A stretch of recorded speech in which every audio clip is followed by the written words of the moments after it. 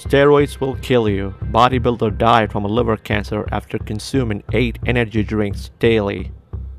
A bodybuilder, Dean Wormby from Rochdale, who ate junk food and drank 8 cans energy drink to gain weight, died of a liver cancer on July 19 caused by years of steroid abuse.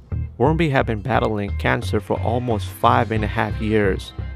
Dean Wormby has a physique that was admirable to many. He was big and he was bulging, and that's exactly the look he was going for. He was obsessed with getting bigger and ate a diet that consisted of 10,000 calories a day, many of which came from unhealthy foods like burgers and pizza. Dean also drank 7 to 8 cans of energy drinks a day.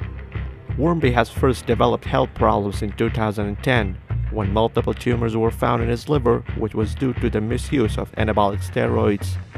Dean's partner Charlotte said that when she first met Dean years ago, she had suspicion that Dean was using steroid because of his muscular build, but when they got together in 2010, Dean was trying to stop taking the drugs. Wormby had been a bodybuilder for almost 20 years before he became ill. At his biggest, he weighed 20 stones. In November, doctors told Dean that he had just 3 weeks to live as the tumor got too big to be operated on.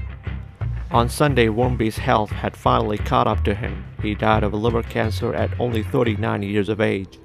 For more videos like these, like, share, and be sure to subscribe to our YouTube channel.